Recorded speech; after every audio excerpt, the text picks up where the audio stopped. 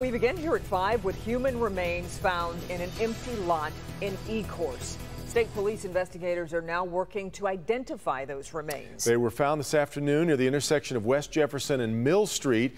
Priya Mann comes in now live with a lot of questions here, Priya. Yeah, that's right, Devin. And just take a look behind me. This is the abandoned site where those human remains were found earlier this morning. I want to give you a sense of what's around this abandoned site. It's a lot of homes. There's a lot of homes in this neighborhood surrounding this abandoned site. Throughout the day, while investigators were doing their work, neighbors were coming out to see what was going on.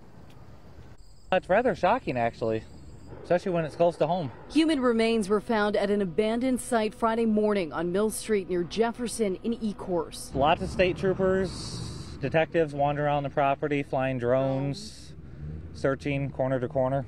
Investigators combed through the old industrial site, collecting evidence, leaving markers, and carrying large white bags. It's been years. Probably a good 10 years since I've seen anything going on here. It's just been an open, empty field. A drone was also used in the search. Ecorse, Detroit, and state police spent hours carefully looking through the brush. As time passed, the crowd of curious onlookers continued to grow. I grew up here, and I just never really seen nothing like that around. Ecorse police won't comment on the investigation except to say human remains were discovered. I feel terrible. That's no way to end up. No way to end up. Now, multiple law enforcement agencies are involved in this investigation, but Ecorse police are taking the lead. At this hour, Detroit police will not confirm whether the remains found here are connected to a missing persons case from Detroit. We expect to learn more in the coming days. Reporting live from Ecorse, I'm Priya Mann, Local 4.